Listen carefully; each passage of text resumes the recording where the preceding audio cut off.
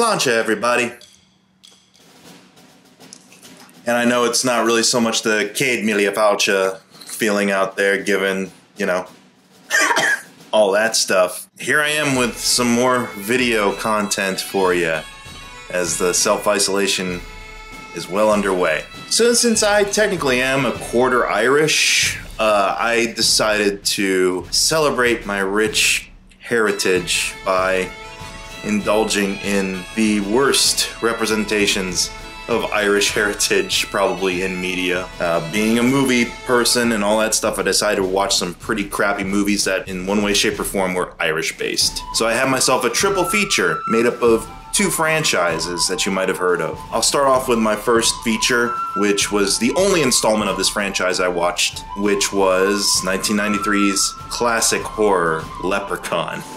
It'd been a while since I'd seen Leprechaun, actually. I think about at least 12 or 15 years. And I just was curious to see like what I would pick up on now that I'm a little bit older and a little bit wiser. Not much, because there's not much to the movie, and it just plays in really bad slapstick, broad Irish stereotypes. The only thing that really kind of enlivens the proceedings is Warwick Davis's over-the-top energy that he pours into the Leprechaun character. And yes, as has been mentioned by plenty of people before me, this was the movie that predated Jennifer Aniston on Friends. It was 1 year before she got the Friends gig. So you can just ideally think of it as sort of the prequel to Friends, where instead of Rachel leaving Barry at the altar, Rachel just had a really weird, like, summer vacation. But just a little bit about Leprechaun that I didn't know before. I didn't know that this idea had been gestating with the director since like 1985. The director of this movie, apparently he was originally a television director and wanted to break into features and felt that a straightforward horror movie would be the best access point for that. The original concept of Leprechaun was a little bit more earnest in its darkness, I guess, and morbidity. It was a little bit more serious-minded, and it wasn't until he got Warwick Davis onto the project, he saw what Warwick was doing with the role, that he was like, okay, let's have fun with this. Let's make this a stupid horror comedy. And it endeavors to do that. I won't say it's overly successful if you look at it with regards to successful horror comedies, such as maybe the Evil Dead franchise. Warwick is by far, yeah, the highlight of the whole ordeal, because he is throwing everything he can into this performance to make it larger than life, make it memorable. And it is memorable, if not just because you will have the Leprechaun's catchphrases stuck in your head, because they're the most generic catchphrases that you could probably have in a Leprechaun-based horror movie. It's not nice to take gold from a leprechaun. I needs me gold. You never heard of a leprechaun before. Sorry, that was more of a Scottish accent, I guess. You know the story. People take his gold. He cuts a bloody path of destruction to get his gold back. Even if you don't have his gold, just assume you'll get killed because you're in the way of him getting his gold. But they don't really do much with it after that. There's some cool lore building here and there with regards to like 4-leaf clovers or the leprechaun's kryptonite. He doesn't utilize his magical powers as much as you'd probably want him to. A supernatural creature, you'd want him to really be messing with people. He has like a rip-off Nightmare on Elm Street moment where he like sticks a miniature clawed hand through the phone a la Freddy's tongue in Nightmare on Elm Street, except for the fact that he is seemingly immortal and impervious to all kinds of harm. It'll slow him down a little bit, but it won't do him in. What else is there? Oh yeah, Francis from Pee-wee's Big Adventures there, playing a big dummy. The little annoying kid from Don't Tell Mom the Babysitter's Dead talks like an adult in this one, more so than most of the adults. Some guy who doesn't look like Kevin Bacon is playing kind of the lead hunk role. And then you got Jennifer Aniston, dear Jennifer Aniston, looking for the finish line in this movie. Like, I kind of love her performance in the ironic sense, because you just kind of get this sense, and knowing where this movie places in her career, knowing that it's just a year away from her big, like, breakout into pop culture, you get this sense of she's just like, wow, I need this to be done so I can move on to something else. Now, I've heard like in the moment when she got casted, she was a relative unknown. I think she only had like a couple of TV show appearances under her belt at that point. She was kind of overwhelmed in the moment from what I heard on a Howard Stern like interview a couple years back, or I think it was last year actually, that she was kind of overwhelmed as a young actress at that point to be in something like this in a positive way. Like, oh my god, I get to work with a guy who was in Willow. That's kind of cool. This movie is definitely sort of an omitted bit of history that she probably encourages. She doesn't do half bad for what she has to do in this movie, which is kind of play the Ripley to the Leprechaun's alien. She has one of the most memorable lines in the movie, which is, "I don't think that was a fucking bear." It's Leprechaun. My opinion on it really hasn't changed so much in the years that have passed between viewings. It was silly and dumb, and I laughed out loud at it then. Silly and dumb, and I laughed out loud at it tonight. One thing I did pick up on, though, was the overuse of ADR in that movie. I didn't realize years ago, like, just how much ADR they had put into this movie, to the point that it's kind of ridiculous. Like, characters are constantly talking, even as they're off screen or even as they're transitioning out of the frame. The talking never ceases, and I have a feeling like if you were to take out a good 50% of that ADR, there would actually be some pretty tense moments in this film. But it did provide for some hilarity at a certain point. Not Kevin Bacon, Nathan, had his leg caught in a bear trap at one point because the leprechaun set up a bear trap for him. That's how that works. They're in the barn or something, and the leprechaun has like the little kid on the ropes. He's like about to kill him. The rest of the gang busts in. Francis Ozzy says, "I have what you're looking for, come get me." He swallowed a piece of his gold because he's a dummy. And of course Leprechaun's like, "I need me gold!" And so he chases after Francis, and as he's chasing after him, he passes by not Kevin Bacon and kicks him in the shin in his bad bear trap leg. And you hear the ADR line is like something to the effect of, "This one's for you, jackass," or something on the way out of the barn. I don't know how I missed that line years ago, but something about it tonight just cracked me up. And yeah, there's some silly imagery in this when you consider the leprechaun is your main antagonist and is chasing you around screaming about his gold all the time. Kind of hilarious, but not too hilarious. Like, a lot of the intentional jokes aren't funny. Jennifer Aniston is trying to do something and is coming up with nothing because there's not much to work with, I think, outside of just reacting to Warwick Davis as the leprechaun. She plays kind of this LA brat from the 90s caricature, and I guess you could transition that into Rachel. And don't think that the marketing on this movie didn't try to do that, didn't try to play up the Jennifer Aniston-ness of it, because any re-releases will feature her prominently. Warwick Davis and Jennifer Aniston, you know her. So that was Leprechaun. And like I said, I had another franchise that I was following, this time 2 installments. It was originally just gonna be a double feature, but then I pulled the trigger on this one and said, what the hell, let me see the sequel to this. The Boondock Saints, everybody.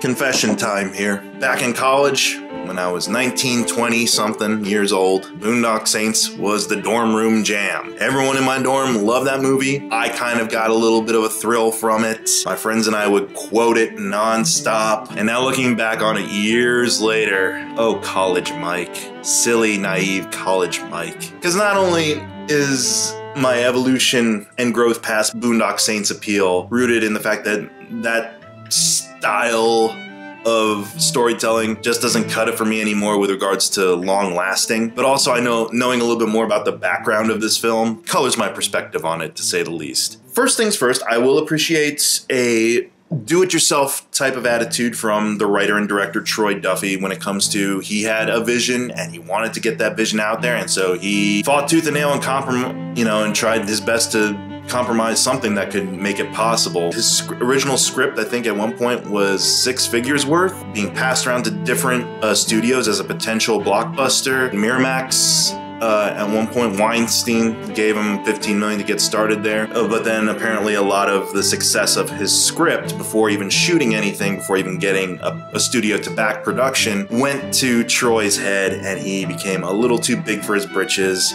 There's a really good documentary about him called Overnight, which really is actually with him in the trenches, chronicling kind of his rise and his fall when it came to putting the Boondock Saints into production. His animosity towards Harvey Weinstein, I mean, in this day and age, watching that documentary, Do I have to root for any of those assholes at this point? No, I don't think so. Troy Duffy, the story goes, he wrote this script kind of as a cathartic release for himself after witnessing the authorities like wheel out the body of a dead woman from a drug dealer's apartment. And it just got to him, like, this idea of like the vigilantism and the indifference of good men, as it's said in the Boondock Saints. How can we sit back and let this happen to people? How can we not take out vengeance on the unrighteous, on the corrupt, and so forth? That was the genesis for his Boondock Saints script. And young 20-something me apparently loved that idea. Maybe loved more the idea that this relative nobody, this bouncer and bartender, was able to kind of scale into his dream job of writing and directing a film. Maybe more so that, because looking back on the film now, yeah, it's pretty lame.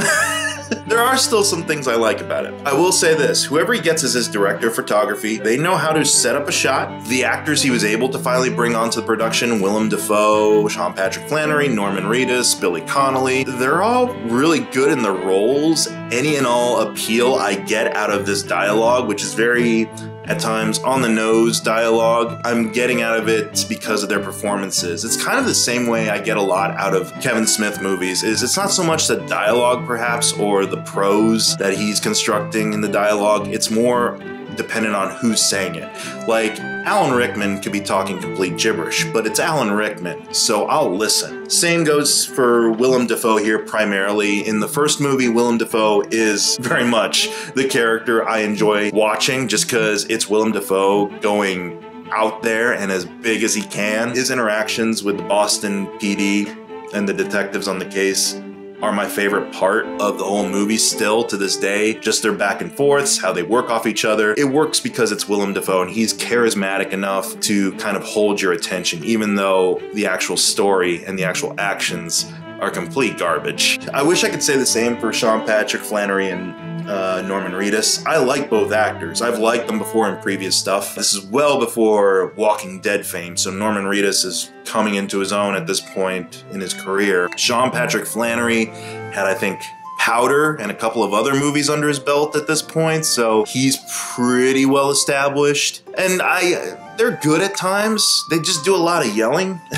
And that's not as compelling as what Willem Dafoe's doing. Willem Dafoe does his fair share of yelling too, but he varies it up a little bit with some snide comments here and there. In other words, I used to relate to the McManus brothers because I was in total bro mode. Now I relate to Willem Dafoe's character because I'm in total Dafoe mode. I don't know. Solange. Boondock Saints these days is more just of a larf for me. Something that gives me kind of a laugh now to think like, I can't believe I took this world and its characters so seriously back in the day. I can acknowledge technically what's going on is proficient enough. I think the slow-mo is a very good stylistic choice. It's done to death in the film. The film suffers from some more severe issues, like its structure and its pacing. The constant flashing forward to the cops investigating the crime scene the brothers just entered before fading to black. I guess I would consider it a guilty pleasure. I don't get the same genuine thrill out of it that I did when I first saw it, because I've definitely mellowed and matured in my old age. It's still something that I find fascinating, especially now that I know a little bit behind the actual scenes, what was going on with regards to this writer and director kept pushing and pushing for something and eventually just lost big and had to settle for a little indie studio that didn't even pay him out his royalties in full after home release of the movie. Like that, I don't think that got settled until years later. Him and the cast didn't get their actual like recompense until years after the film was out, and it becomes sort of this big cult hit. And I was gonna leave it at that. I was gonna leave it at the Boondock Saints, but then curiosity bit me and I'm like, hey, you know what? I never saw the sequel. So Boondock Saints 2, All Saints Day, the Saintening. Oh man. This was released, I think, what was it, 2009? 9 or 10 years after Boondock Saints was released. And the reason for Boondock Saints limited release partially was because it was going with a smaller studio that can only secure a couple of theaters, but also in part due to the fact it was released around the time of the Columbine shooting, and dudes in black coats running around shooting people willy-nilly probably doesn't fly so well post-Columbine. Not saying that was wholly the reason why, probably because it's a crappy movie. Years later, Duffy finally is able to put together his sequel that he's been kind of teasing and touting throughout a decade, which is Boondock Saints 2. Canonically takes place 8 years after the events of Boondock Saints 1. The brothers have become shepherds with their dad, Billy Connolly, in the old country, and are brought back because someone is imitating their kills, except they're killing innocent people. So they have to come back and clear their names in some way, shape, or form, or find out who's behind it. They recruit Clifton Collins Jr. I think it's pretty early in his career at this point. I could be wrong about that. He might have been in a lot of stuff prior, but it was the first time I'd ever become aware of Clifton Collins, their new sidekick since their last one got killed. It also brings in Willem Dafoe's protege, Julie Benz, who you might know from Buffy and Angel, Darla. The highlights of this movie for me begin and kind of end with Julie Benz and Clifton Collins, because I have a feeling they're fully aware of what they're involved in and they don't care. They are throwing all kinds of like, I'm gonna throw in this weird thing and I'm gonna throw in this weird thing. Clifton Collins is playing up the angry Mexican stereotype to the nth degree, but I mean, he's going for broke, so that's entertaining to watch whenever he puts on like really crazy eyes. Julie Benz is into this whole like Annie Oakley type of like affectation. She sells it. She is captivating to watch. I mean, not just because she is a beautiful woman, because her accent is like, I'm trying to pinpoint exactly what she's trying to do with her southern drawl type of accent. I'm trying to pinpoint all of her different like behaviors and clicks. Like, she's an interesting performance to watch. I don't care about the characterizations of these new players so much, but they are just interesting to watch as performers. On the other hand, you've got the brothers, Flannery and Reedus are back, and they look tired. And then you've got Billy Connolly. He's very tired. And then you have a little bit later, Peter Fonda, who is extremely tired, to the point where I was kind of like, is his dialogue ADR? It's matching up perfectly with his voice, but there's something in his voice and something about his affect that isn't registering on the same level. Like, his voice is exuding an energy that his face is not communicating right now. So that was something to see, just dead eyes in some of my favorite actors. An actual component of the story in All Saints Day that I enjoyed is the camaraderie that is developed between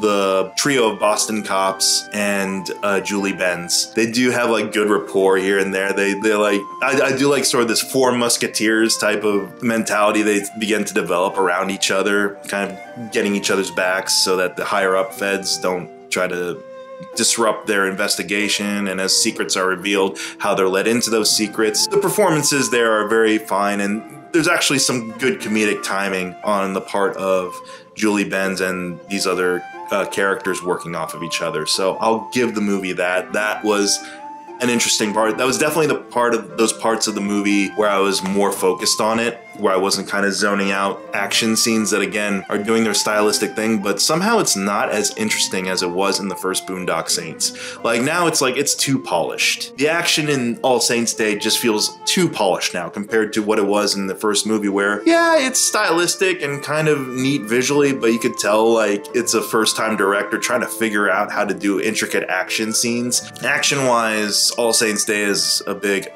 whatever. Other story beat-wise, it's a big whatever. It's much more of the same old, same old. The only thing I was there for was Clifton Collins Jr. and Julie Benz going for broke. So there you go. That was my fun St. Paddy's Day, everybody. Hopefully this was entertaining to hear me ramble on drunkenly about Irish films. I know I should actually probably watch actual, films about Irish heritage that's sincere and more meaningful perhaps, but you know what kind of channel I run here. I'm all about the guilty pleasures. I'm all about the nonsensical. I'm all about the lame and stupid. So there you go. The triumvirate of lame and stupid Irish representation in movies for St. Paddy's Day.